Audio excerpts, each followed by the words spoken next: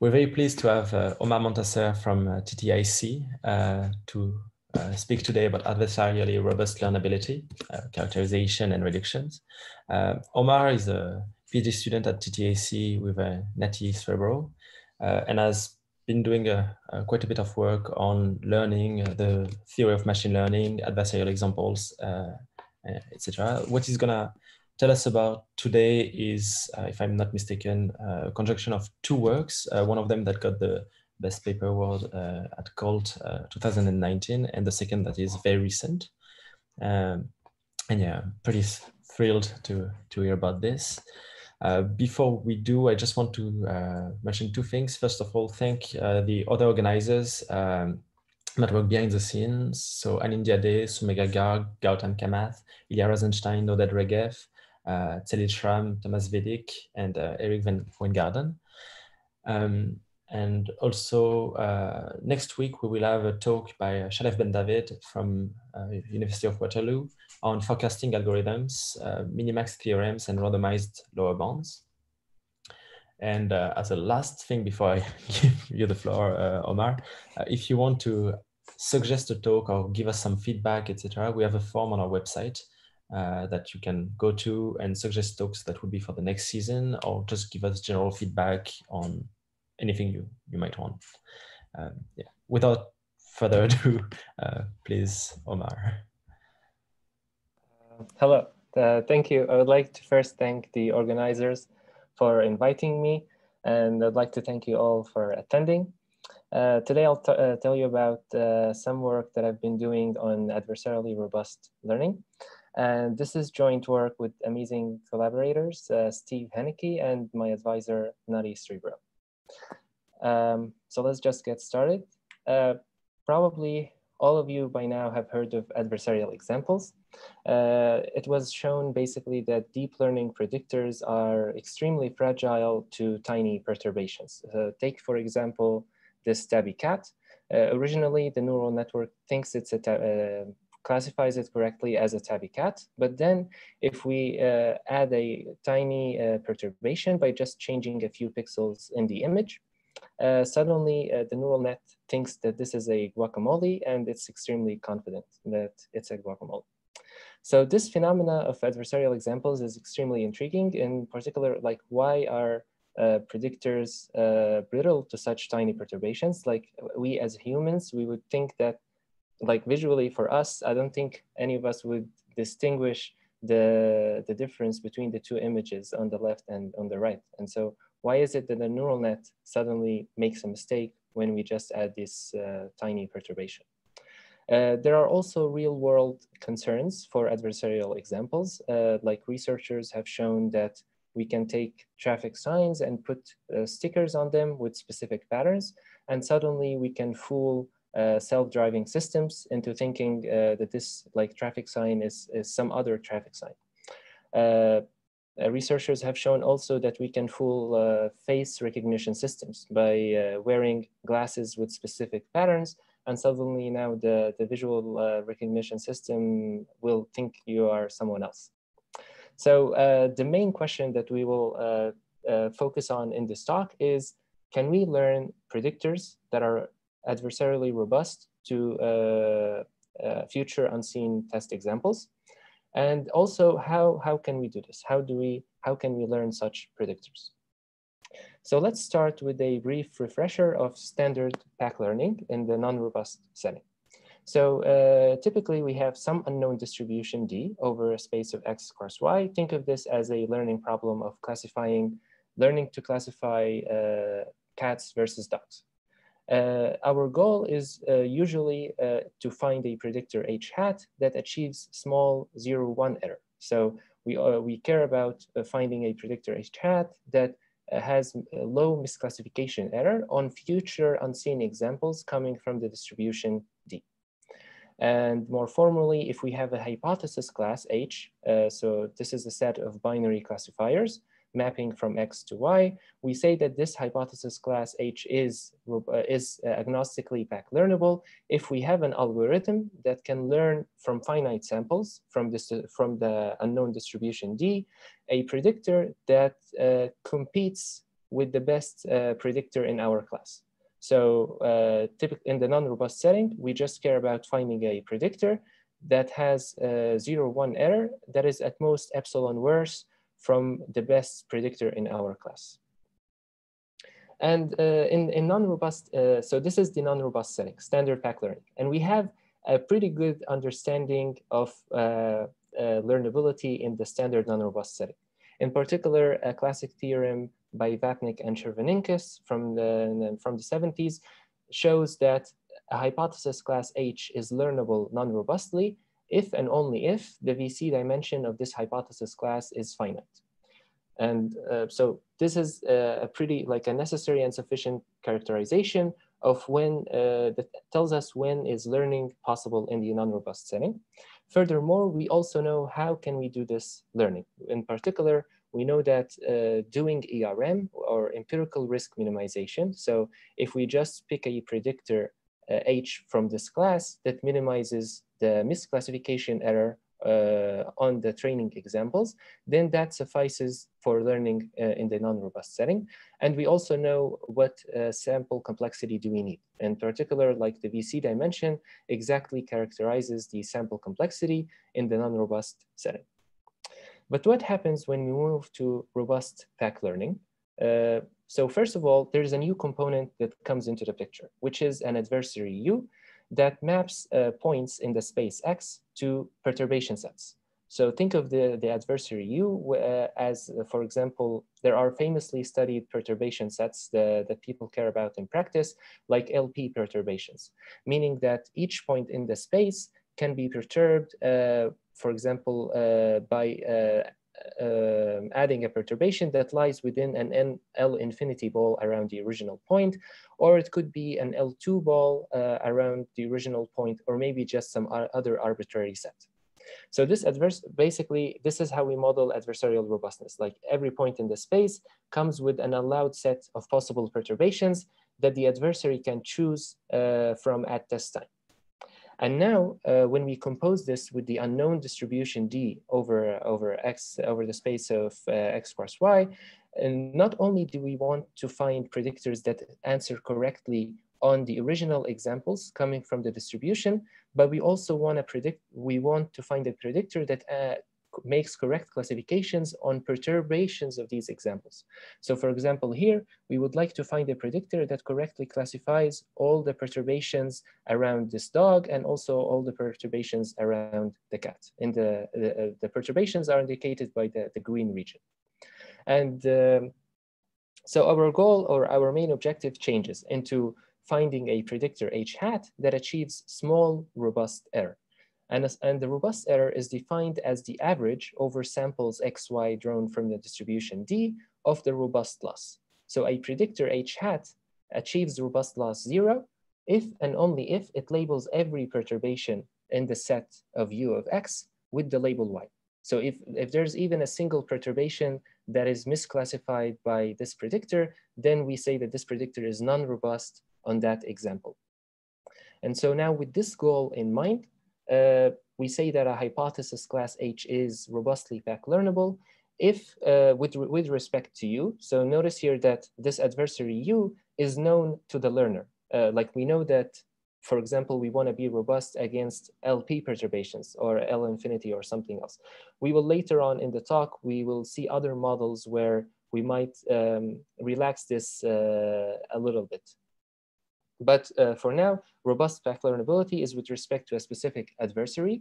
If there is an algorithm that can learn from finite samples from the distribution D, notice here that what we require from the distribution is a finite sample that is unperturbed by the adversary. So it's just a clean set of training examples.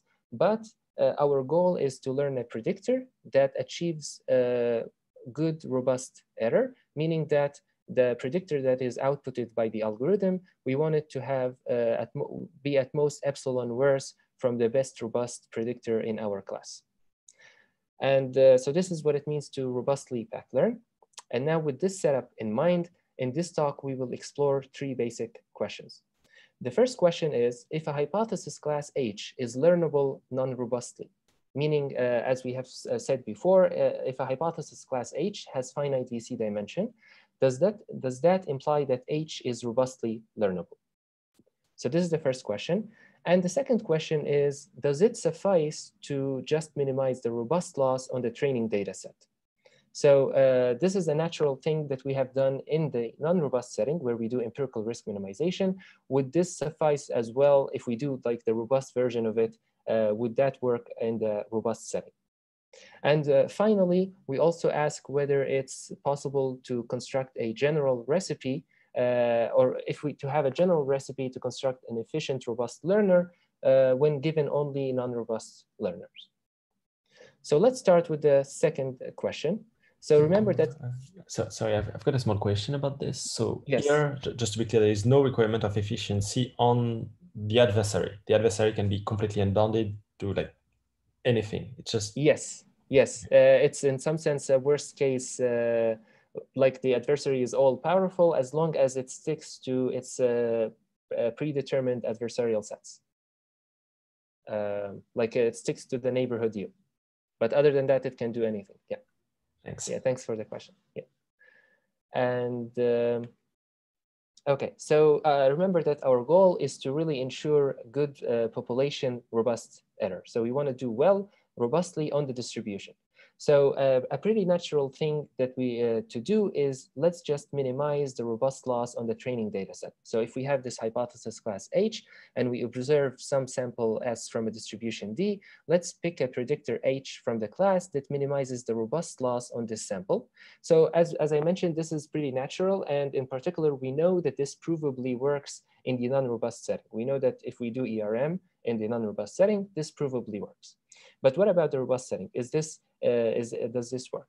And there has been recent work investigating and working on computational approaches to solve this robust empirical risk minimization problem with a particular interest for neural networks. And there's also other work that argues for robust generalization guarantees for this approach by uniform convergence of the robust risk. However, if people have shown in practice that the robust risk may not concentrate as well as the standard 0-1 risk. For example, here, if we train a standard neural net architecture to minimize the standard 0-1 error using SGD, and then we measure the train accuracy and a test accuracy on CFAR10, they are pretty close to each other. So there's like a small generalization gap.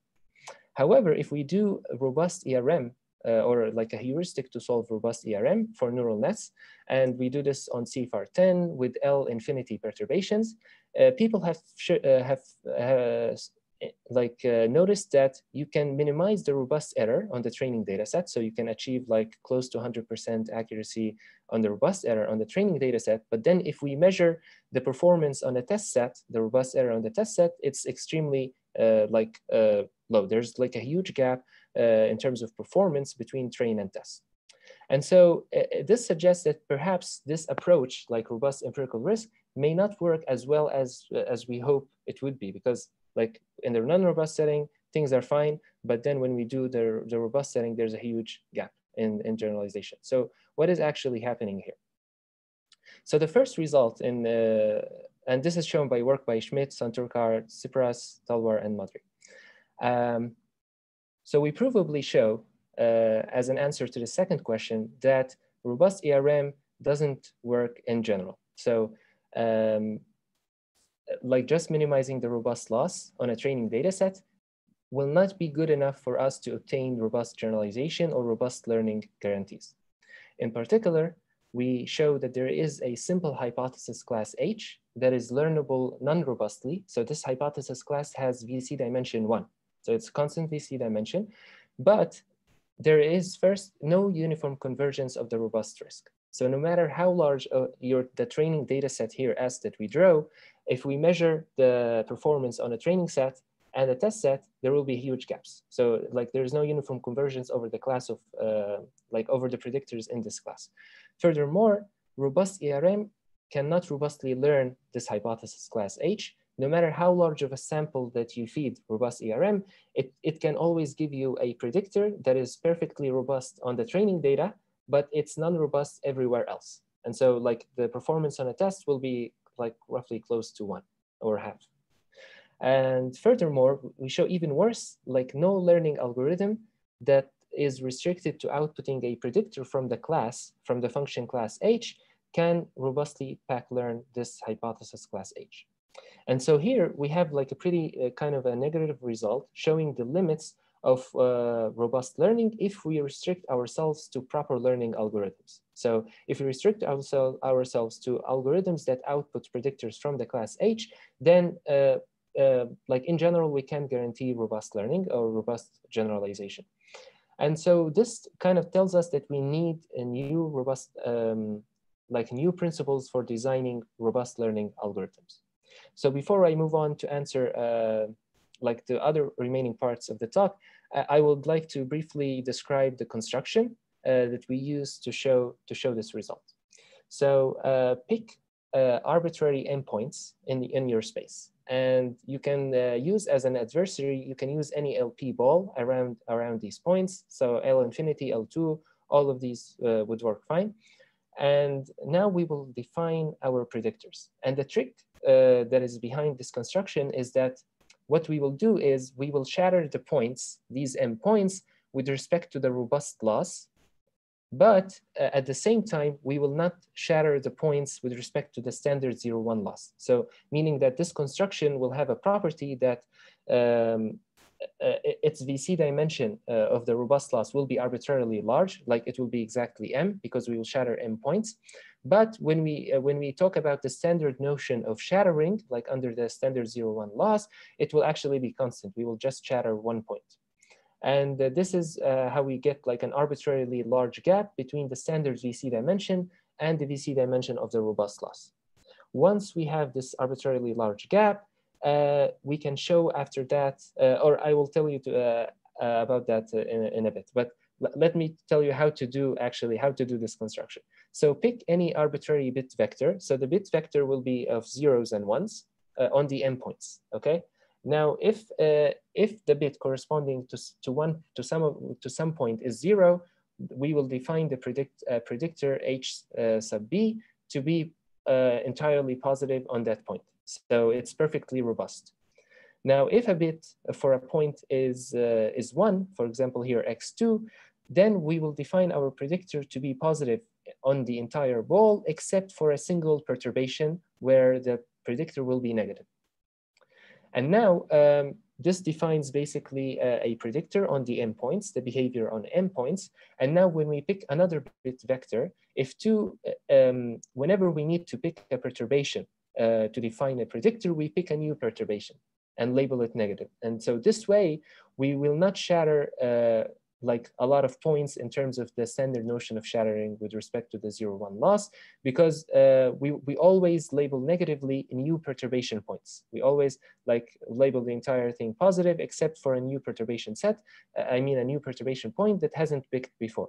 And this controls the standard VC dimension, but this actually affects the robust VC dimension, because the robust loss doesn't really care about which point you misclassify. As long as there is a single perturbation you misclassify, the behavior on that point will be 1, like you will be non-robust on that point.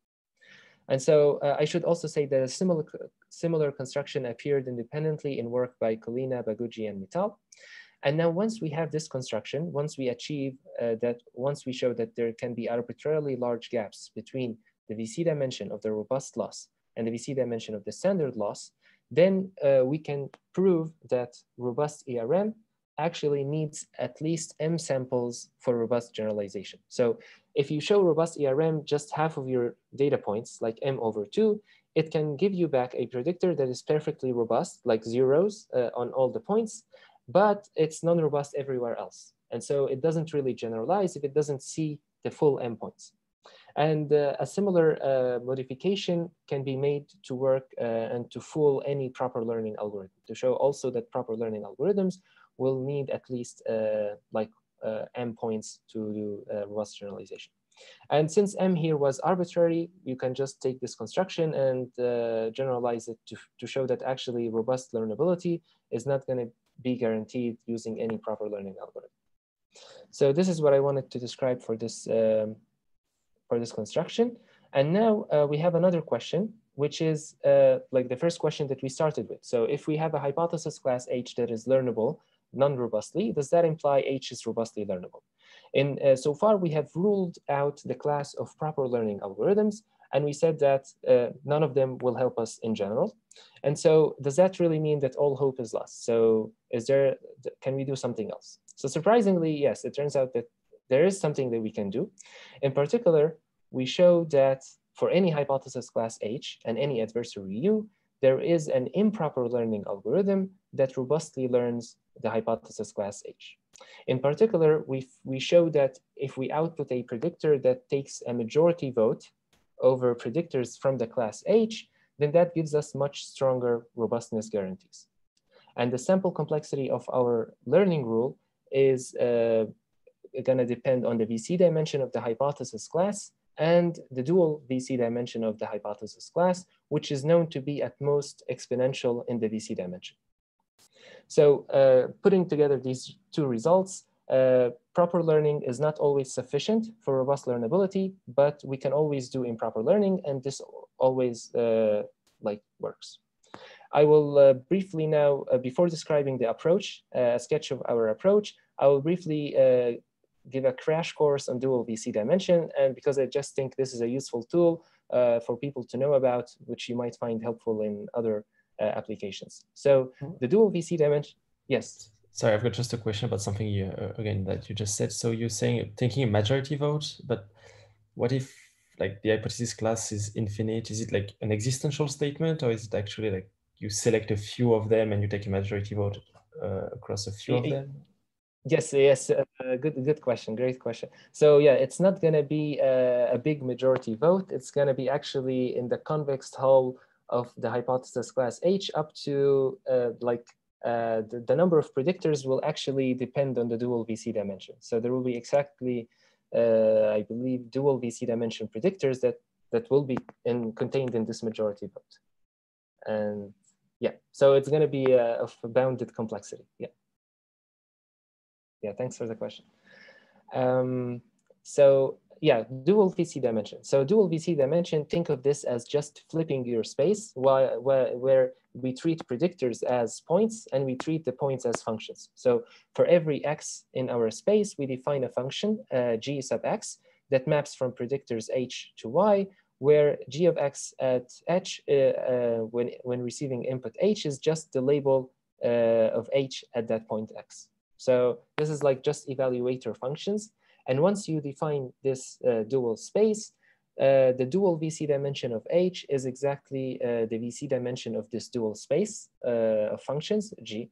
Or in other words, it's basically the largest set of predictors H1 up to HK that you can shatter using points in X.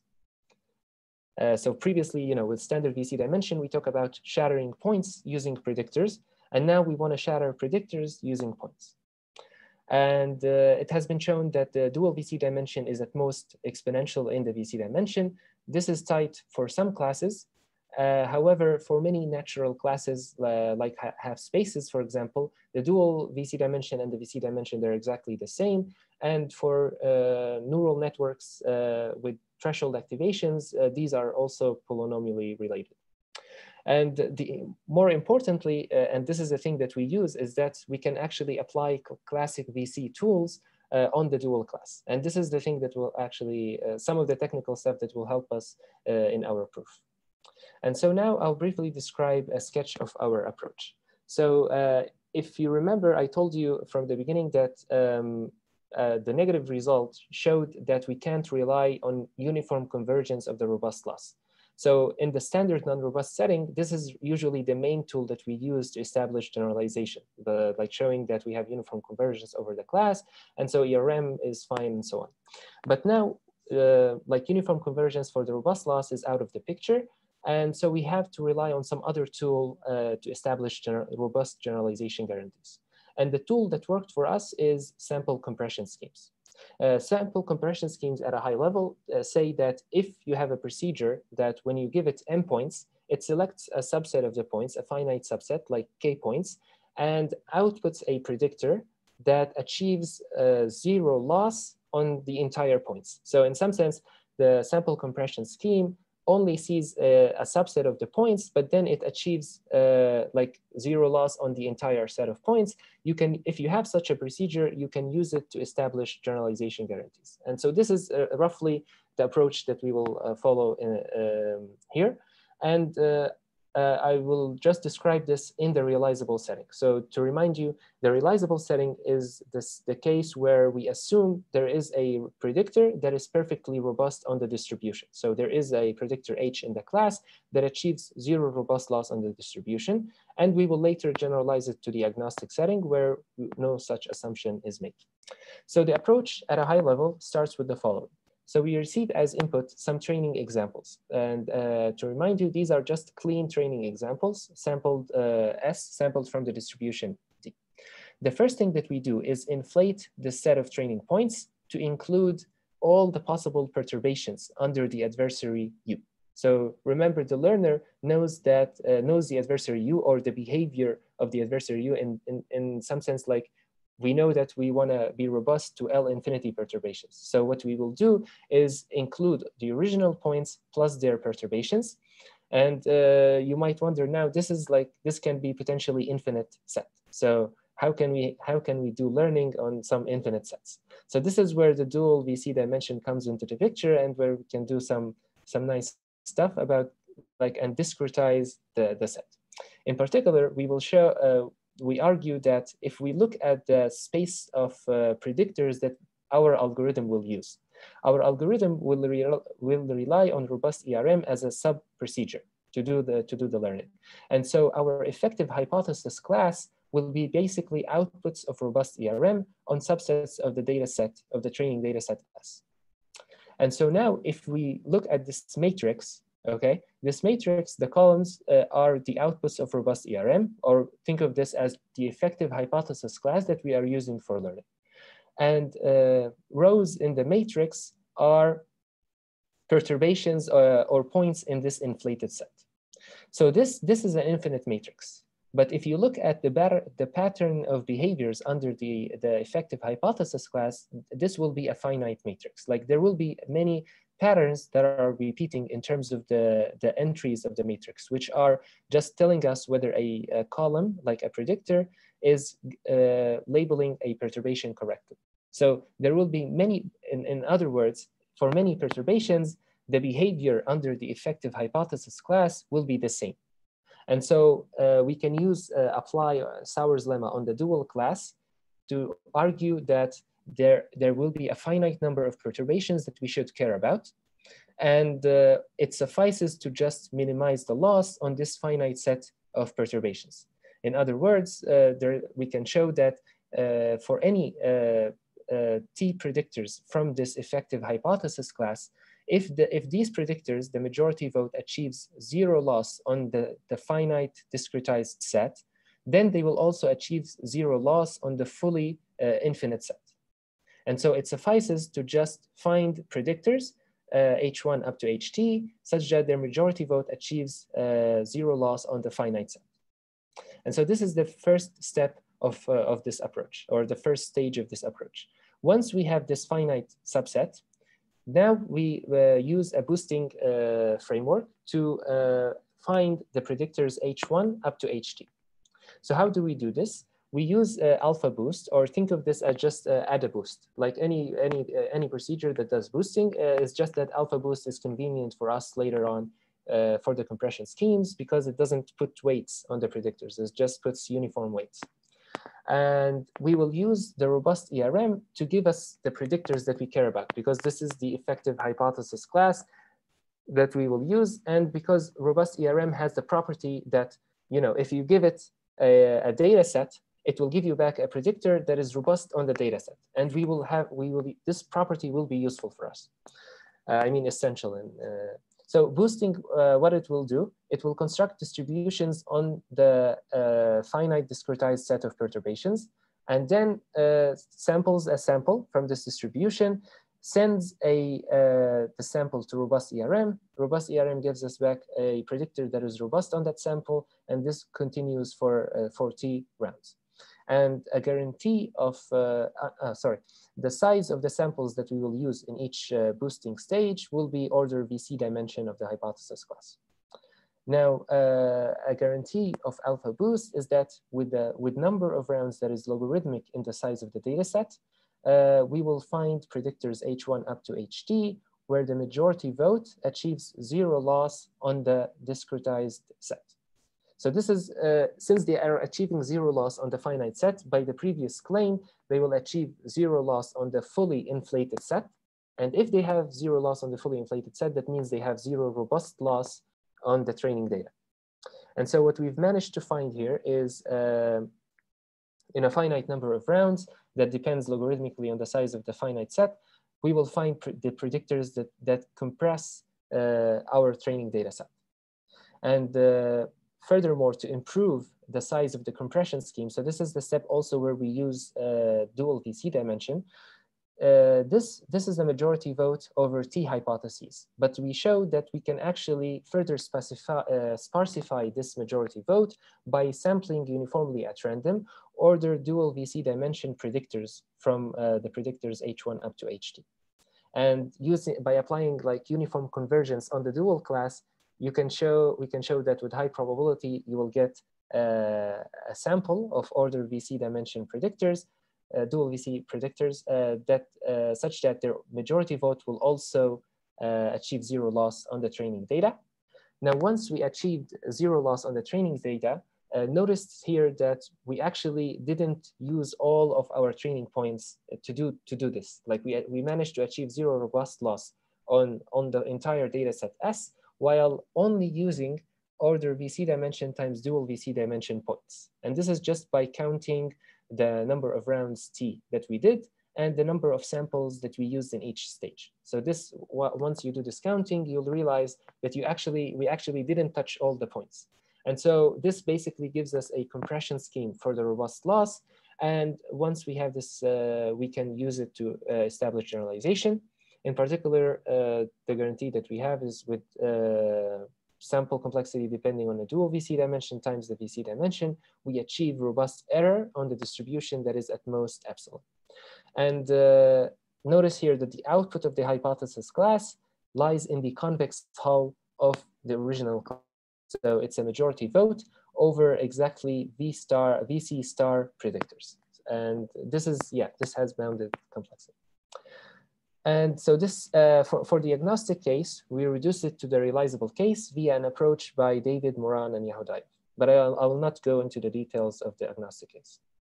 And so this concludes, with these two results in mind, let's now kind of review what is known so far about robust pack learning. So in standard pack learning, we've seen that proper learning, in particular using ARM, this is always sufficient. We don't need to look elsewhere, and things are fine. But for robust pack learning, we have shown now that proper learning is not always sufficient, and sometimes we need to do improper, and also improper learning is always sufficient. In standard pack learning, we know that a finite VC dimension characterizes learnability in the non-robust setting. So in this work, we've shown so far that finite VC dimension is sufficient. But we can actually have simple constructions to show that it's not necessary for robust learnability. And so one open problem here is characterizing a complexity measure that describes or that is necessary and sufficient for robust pack learning. We have one candidate that we propose in our paper, which we call the robust shattering dimension, and which we show that lower bounds the sample complexity for robust learning in general, whether you have a proper learning algorithm or improper, but we still don't have a matching upper bound. And so this is still an open problem here for people who are interested to work on it. And in terms of sample complexity, relatedly, so VC dimension characterizes sample complexity in standard setting, but in the robust setting, we just have an upper bound in terms of VC dimension and dual VC dimension. And an open question here is whether we can improve the dependence on the dual VC dimension to something that is polylogarithmic, because that will give us at least something that is poly in VC dimension, or whether it's possible to entirely remove the dependence on the dual VC dimension and have just something that depends on the VC dimension. So these are the open problems for this part of the talk. So now, okay, yeah, yes. So first of all, it's been roughly 30 minutes. You asked me to tell you. Okay. I've got two other questions, one of them being very dumb. So finite VC dimension implies finite dual VC dimension via that lemma due to Aswad that you showed. Yes. Is the VC dimension, is the dual of the dual the VC dimension, so that like also can we say that the VC dimension is finite if and only if the dual VC dimension is finite? I believe so. That's a good question. Yeah, but I believe so, because otherwise you might get a, yeah. I don't think they're always fine. Yes, it goes both ways, I think. Yeah. And my other question is for if we wanted to improve the VC, like the dual VC dimension dependency to something polylogarithmic in that, what is the issue here? Is it the fact that if, for example, that back and forth was non-adaptive instead of adaptive, would that be enough to do that via union bound, or is it actually even that would not be sufficient? That's a good question. Yeah, so you're saying whether it's actually possible to do a non-adaptive version of this, and yeah, that's a good point. Either non-adaptive or using some techniques I'm not too familiar with, but like on adaptive data analysis to avoid, like to get something a bit better than having to pay a factor big T instead of. Yeah, so the dual VC dimension shows up in basically two places in our proof. The first one is in discretizing the full set, where like when we had this full set of perturbations, we wanted to discretize it, and the size of this finite version of it depended on the dual VC dimension, because we applied like Sauer's lemma on the dual class. So this is one part where we might like get a dependence on dual VC dimension. The other part is in applying the sample compression technique, which is, I mean, the sparsification technique, because, and I believe that this, if we rely on this, then we can't probably escape the dual VC, the dependence on dual VC dimension, because it tells us that this is the number of predictors that you need to sample out of the T predictors. Perhaps there would be another way of doing this without relying on boosting by, perhaps maybe there's like a combinatorial way of analyzing this by saying just if you pick some like subsets of the data cleverly and then argue that the predictors will somehow make up for each other's non-robustness. So I think one of the main ideas here is that the predictors individually can be non-robust, but they are non-robust in different ways. And therefore, they somehow like make up for each other's non-robustness. But yeah, thanks for the questions. Okay, so actually, can I ask a quick question? Yes. I just take from this slide, right, that I guess robust pack learning in some setting does not imply standard pack learning for the same setting, right? Yes. So yeah, but it is not necessary. So my question was just going to be whether, I mean, I guess I can see why that would be the case for your definition, but it still seems a little bit counterintuitive overall. And yes. I wonder if there's a natural definition of robust pack learning that would imply standard pack learning. So you perhaps with a little bit of like restrictions, because the kind of the counter example here is that if you have a ball, like an L2 ball, and basically you have a hypothesis class that chatters all the points inside this ball. So in this case, there is basically no robust predictor, because like your predictors are basically not constant on this ball. And like the best robust predictor in the class has robustness 1. And so it's trivially like robustly learnable by just outputting like a constant function, but it's not learnable because you can have distributions on the perturbations. And so I would say like you could perhaps with a bit more like restrictions on how how you should, like the class of distributions that you care about, you might be able to establish the other direction, like robust back learnability implies standard back learnability. Like if you don't have this weird pattern of like shattering perturbations inside the small neighborhood. Okay, thanks. Thanks. Okay, so the main takeaway from the first part of the talk is that adversarial training is not good enough by itself for robust generalization, but it can still be useful as a subroutine, which we use in our learning rule. And perhaps also more importantly is that we really should start considering improper learning for adversarial robustness. And now we will move on to the second part of the talk, where we are asking whether we can have a general recipe to construct an efficient robust learner out of non-robust learners. So imagine that we have a non-robust learning system, like a standard machine learning system, where we feed it training examples, and it gives us back a predictor H hat that achieves small 0-1 error. So, but with no robustness guarantees. So this predictor H hat may be brittle to adversarial examples. So the main question is that we ask here is, can we learn adversarially robust predictors when we only have access to black box non-robust learners? And why is this an interesting question? So the motivation behind setting this question is that there is a plethora of learning algorithms that are devised for standard supervised learning, but they lack robustness guarantees. And so it would be useful to develop wrapper procedures that can guarantee robustness in a black box manner without needing to modify current learning systems internally. And that is, what we are asking here is whether we can have efficient black box reductions of robust learning to standard non-robust learning.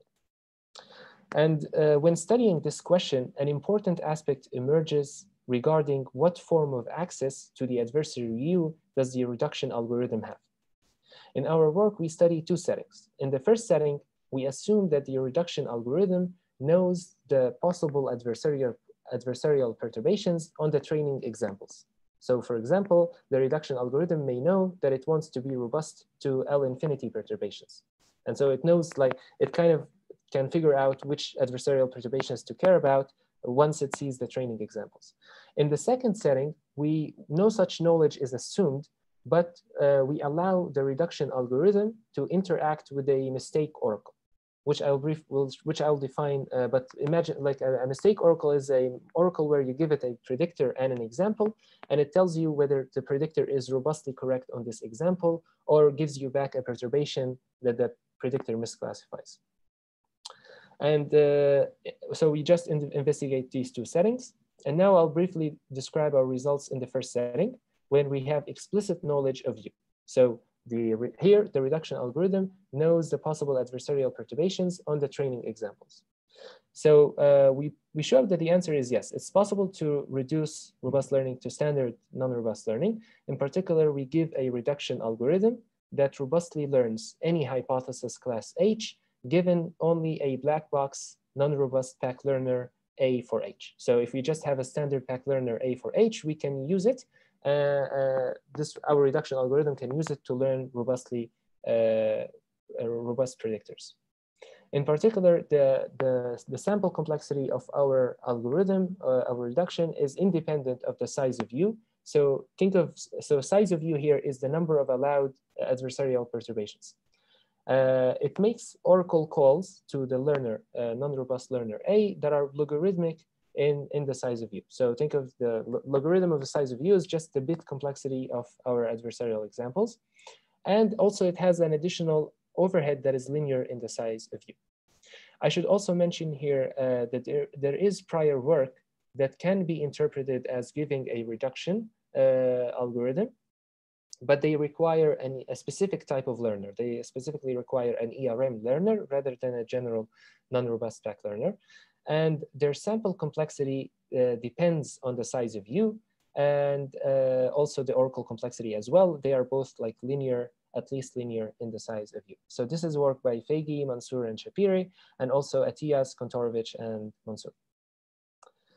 And so when I present this result, I told you now that there is dependence on the size of U. So an important question here is whether this dependence on the size of adversarial perturbations is necessary. And we show that the answer is yes. So we give a lower bound showing that if you only have black box access to a non-robust learner A, no reduction algorithm can robustly learn with less than log the size of U oracle calls to A. So in a sense, the oracle complexity of our reduction algorithm is nearly optimal. There's a square difference here, but yeah, but at least the dependence on log U is necessary. And perhaps maybe this is not really bad. Like this is weakly polytime, like linear in the number of bits required to represent the perturbations in U, but and the sample complexity of our reduction is independent of the size of U. But what about the runtime? Like the runtime, we encountered a linear overhead in the size of U, and I will briefly show you why this is the case. But something that I'm also thinking about, or like an open thing to for people to consider, is that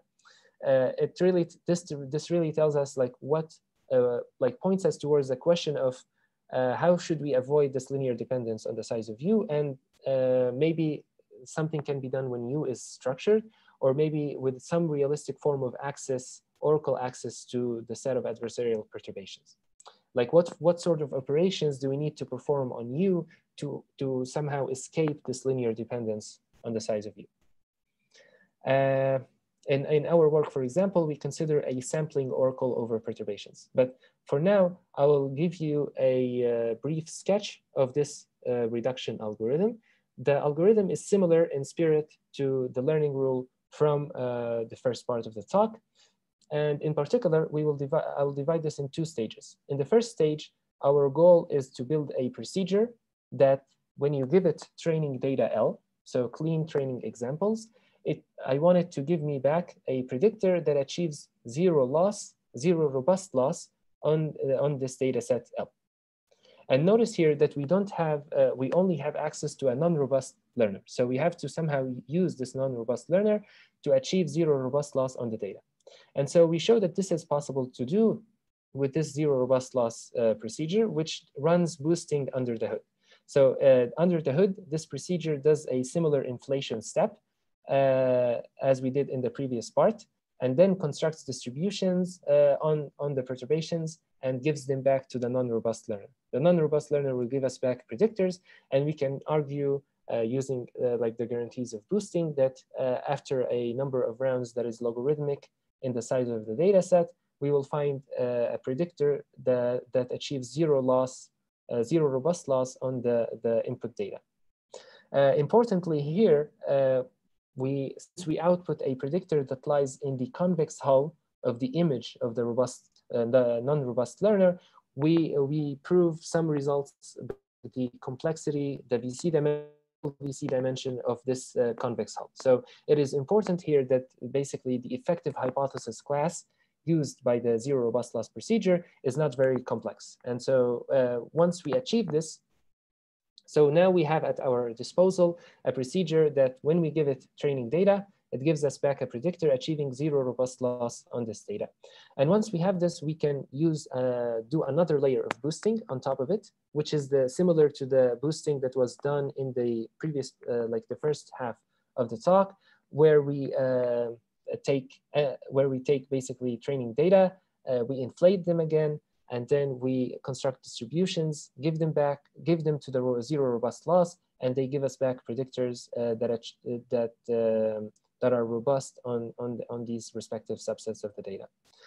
And the guarantee is that with sample complexity that is equal to the VC dimension times the square of the dual VC dimension, and a number of oracle calls, overall oracle calls to the non-robust learner that is logarithmic in M and logarithmic in the size of U squared, the output of this robustifier is going to achieve robust error at most epsilon. So here we also use sample compression schemes to achieve robust generalization. And this is why the second layer of boosting is needed, because the first layer just achieves zero robust loss on the training data, but to do this and to guarantee generalization, we need this other layer on top of it. And so all in all, we have a reduction algorithm that just repeatedly makes calls to a non-robust learner and finally outputs a predictor that has robust error at most epsilon. Any questions on this part? Omar, could you clarify? Maybe I missed this. What exactly do you mean by the size of U? Like U is just a subset. It's a function mapping X to a subset of X, right? Yes. So basically, the size of the number of allowed perturbations in that set. So if it's going to be infinite, it can be infinite. And so in that case, the oracle complexity will be also infinite, probably like. So think of this is the case where this U of X will be finite. In other words, or like how many bits you need to represent your adversarial perturbations. I mean, you could have, like, for example, if your U is very well structured, like an LP ball or something, right? Yes. Then you can kind of provide U very succinctly, right? You just have to kind of mention how the perturbation works for every point. If it's just a ball, small ball, then it's easy to Yes. represent that, but it's an infinite set. So that is true. Yeah. So it's easy to represent it, but because of the way the reduction algorithm works, like you really need to do the inflation step where like it's possible to kind of maybe discretize your set and worry only about a finite number of points. And perhaps there's a way, yeah, to do this. But in general, if it's like an infinite set, then you probably need like infinitely many calls to the non-robust learner. Yeah, and this is like yeah. So it's actually like an upper bound on the inflated set, basically. Yes. Like how yes. much it's inflated. Okay. Yes. Yes. Okay. And another point here that like so what really this points out to is like we should really consider like be thinking about how should we like what operations would be helpful for us to implement like such a reduction without relying on maybe this inflation or without relying on these things. And so this is like in our work we investigate like a sampling oracle. So if you have an oracle where you give a description of a distribution and it gives you a sample from that distribution, then you can somehow avoid this dependence. And but this is kind of a like a big like a high level question that I'm thinking about. Okay, so with this I'll move on. Yes. Sorry, I had a related question. I mean, one kind of related. So for the example of the LP ball, for example, if you know it's like that, you can take probably like an epsilon cover and just have like an exponential dependence on the dimension, the size of U. But yes, the thing that was I was kind of wondering about is the sample complexity here. So why is it epsilon and not epsilon square? Like this seems to like improve over the previous result. Yeah. So I forgot to mention that this results for the reductions is just in the realizable setting. So this is the setting where we assume that there is a robust predictor in the class. And actually the agnostic case is still open. And thank you. Like we don't know how should we don't know of a proof for the agnostic case that doesn't depend even in sample complexity doesn't depend on the size of U. So so this is an open question for people who are interested. I think this can be generalized. I mean, this can generalize for a Massart noise setting, but that's about it. Okay. Thanks for the question. So I'll now describe another model where we don't assume knowledge of the perturbation sets U, but we have a mistake oracle. So a mistake oracle, the predictor can receives as input a predictor, F mapping from X to Y, and some example. And the mistake oracle tells us if this predictor F is robustly correct on X, or if not, it will give us back a perturbation from U of X where the predictor misclassifies. So this is a more challenging setting because now the learning algorithm doesn't know what is the set of adversarial perturbations. It doesn't know whether it wants to be robust to L infinity, L2, or something else. All it knows is just this mistake oracle. And first we give a lower bound showing that even if you have an ERM learner, that is not sufficient to do robust learning in this setting without at least like a linear in the size of U calls to the mistake oracle. And so this is more challenging. And so even with an ERM learner, we can't do this learning. But if we have an online learner for the hypothesis class H, then we can give a reduction algorithm that can robustly learn with access to a mistake oracle. and with sample complexity and oracle complexity that are independent of the size of U. And in particular here, this is kind of a standard reduction of like from online learning to standard pack learning, but it also works for the robust setting and avoids the dependence on the size of the set U. And an important question here is whether there are weaker sufficient conditions that would still allow us to learn in this mistake oracle model. So I feel like this model is more realistic because what we do in practice with adversarial training, there is like this PGD attack where you find some parameters for the neural net, and then the PGD attack will try to find perturbations, and this continues for a number of rounds. So it would be great if we can somehow prove results beyond, results that, general results that do not require online learnability. And in other work with Surbi Goel and Ilyas Diakonikolas, we show that half spaces in particular are efficiently learnable in this mistake oracle model. And we also show that how do we can we efficiently implement a mistake oracle using access to an efficient separation oracle. And with this, a summary of the reductions part of the talk.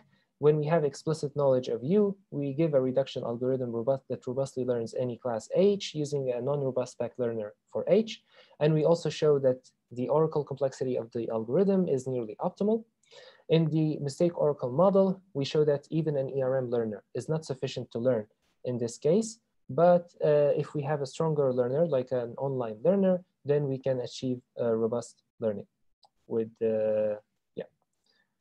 And so a summary of the talk so far, we've answered the 3 questions that we wanted to ask. And how much time do I have? You can, so you have like 5 more minutes, but you can take 10 minutes if you need. Okay, thanks. So to recap, we first asked whether a hypothesis class, when it's learnable non-robustly, does that imply that it's robustly learnable? And we've shown that the answer is yes, but we have to rely on improper learning, and that proper learning by itself is not always sufficient. And we also show in the second part of the talk how it is possible to reduce robust learning to standard non-robust learning, at least in the realizable setting. And the main kind of general direction that I'm thinking about is, or that the thing that keeps coming up again and again, is that if we want to have some sort of general treatment of like robust learnability with respect to arbitrary adversaries U, it seems like we should be asking like what operations on the perturbation set U would be like necessary and or sufficient for tractable robust learning. So, and having a general treatment can be useful in retrospect, because now in many application domains, the right notion of like the right perturbation set is not yet like known, like what is the right perturbation set for images or for speech and so on. And so this can be it might be useful to develop theory that handles general perturbation sets. And to recap, like open problems, optimal sample complexity for robust learning, characterizing a complexity measure, developing a complexity measure that characterizes robust pack learnability, and also generalizing the reduction results for diagnostic case. And I would like to end the talk with a brief teaser on some other recent work that's going to appear in NeurIPS this year, which is, can we go beyond perturbations? So what happens when the adversary is not restricted to a perturbation set, when it can pick arbitrary test points? Can we obtain learning guarantees in such a situation? And so in recent joint work with Shafi Goldwasser, Adam Tauman-Kalai, and Neil Tauman-Kalai, we establish learning guarantees with arbitrary adversarial test examples. In particular, we study a fundamental question, which is, can we classify arbitrary test examples? And we prove the answer is yes in the under transductive selective classification. So I'll briefly motivate this with an example. Imagine that we have positive and negative training examples. And what happens when we observe test examples in this circle here?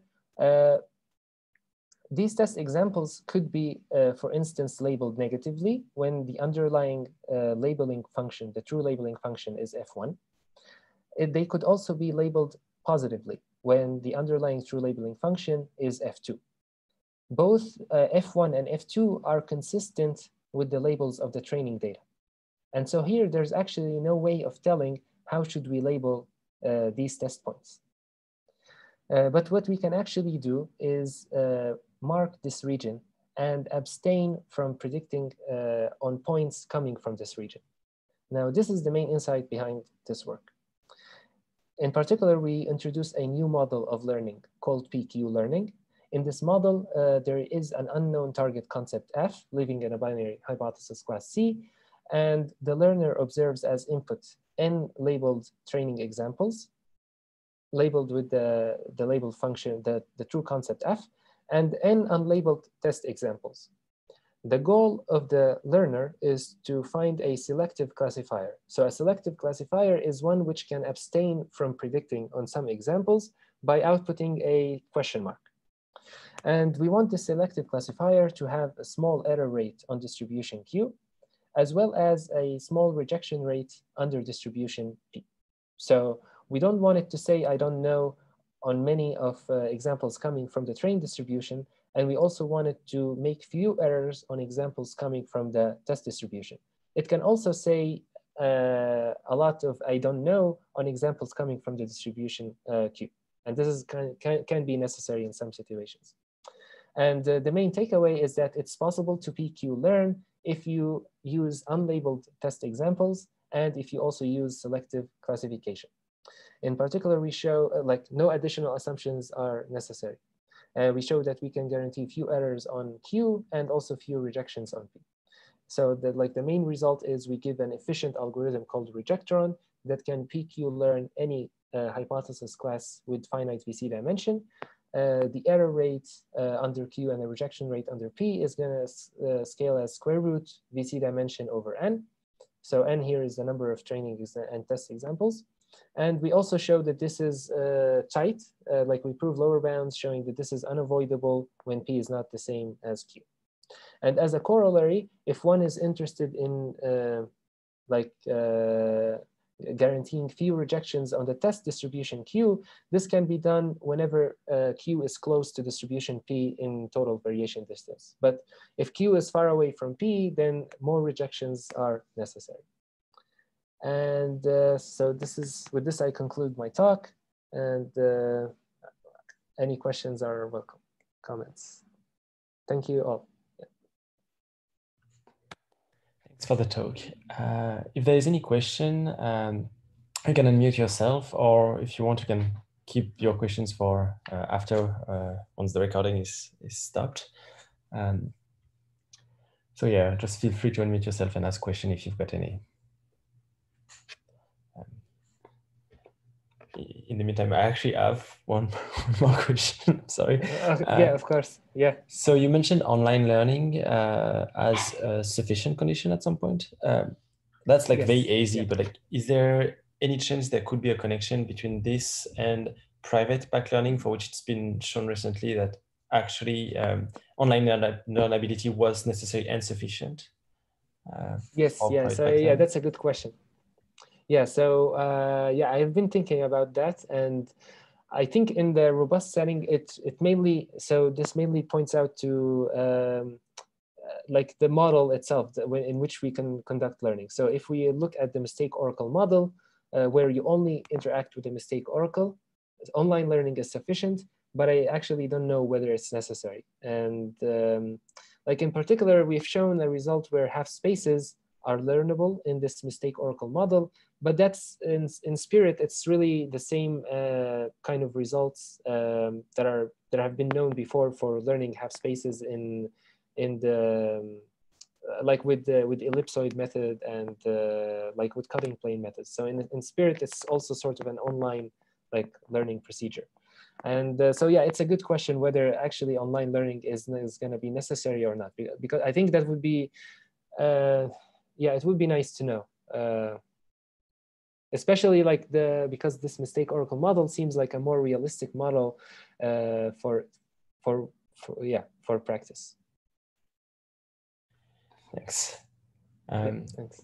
So in case there's no question, well, thanks again for the great talk. I'm gonna I'm gonna take us offline, and if you want to hang out a little bit to ask questions after that, please feel free to.